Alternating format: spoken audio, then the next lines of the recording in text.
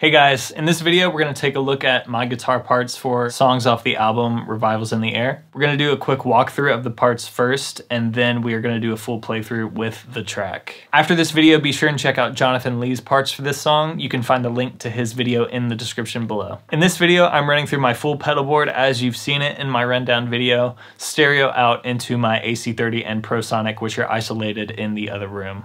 Be sure you check out my store after this video where you can find all of my Strymon presets that I used on this album as well as other albums. You can also find Line 6 patches that include song-specific Helix patches, Kemper profiles of my amps, and I have some fractal stuff coming soon for the FM3 and Axe effects.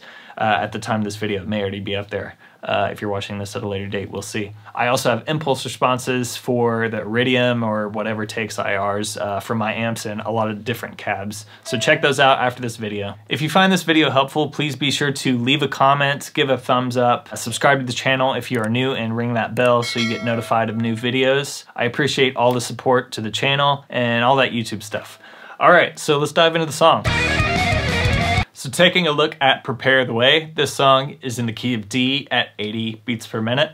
And the first time I come in is on the chorus with some rakes, and effects wise, I'm running the Destroyer on the Mobius with that vibrato and some reverb and delay. And I'm running no drive pedal, so it's just some clean rakes, and it sounds like this.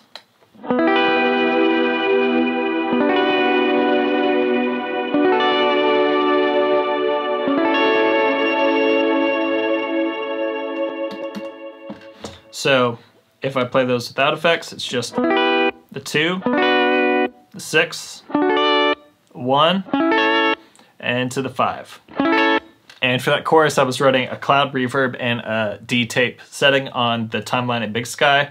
For the verse, I switch over to the same cloud and D tape settings, but just with some different lighter parameters for the verse. And the verse goes like this.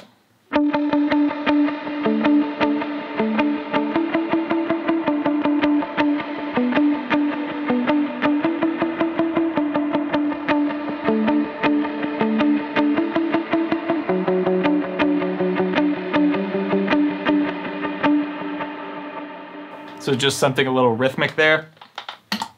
After the verse, we're back into the chorus. I hit on my first stage Kilt drive, and we play the same thing, just big diamond rakes.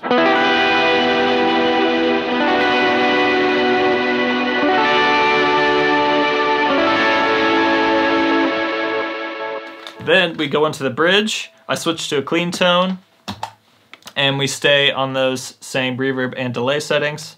And the bridge pretty much just builds following the melody line and just kind of builds subdivisions and gain. So starting at the top of the bridge, it sounds like this.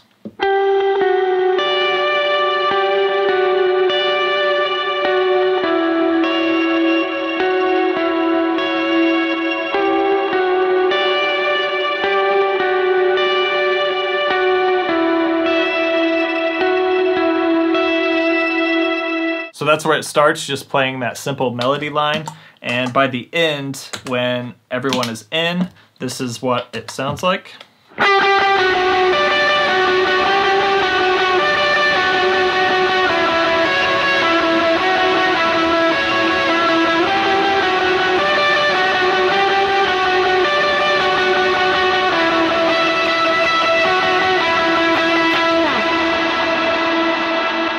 So check out the playthrough to see how that bridge ramps up, but that's pretty much all the parts for Prepare the Way. Here is the playthrough.